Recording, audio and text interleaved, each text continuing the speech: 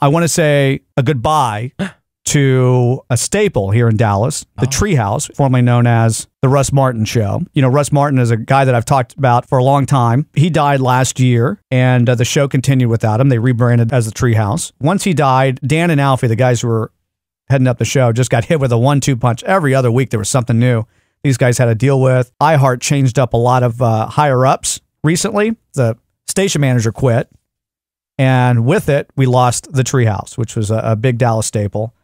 And I don't know if Dan and Alfie are going to return to radio. I don't know if they're going to do a podcast. I haven't reached out to Dan. I haven't reached out to Alfie.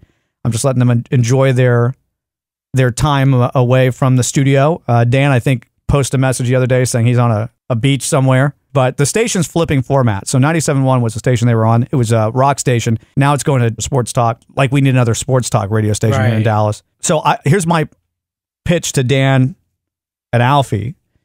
They may never return to radio. Dan's doing real estate. Alfie's doing photography.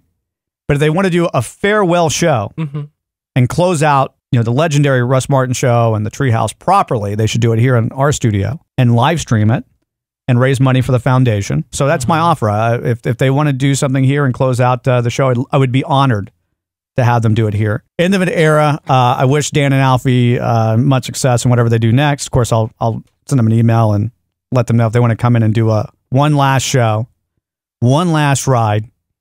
They're more than welcome to do it here.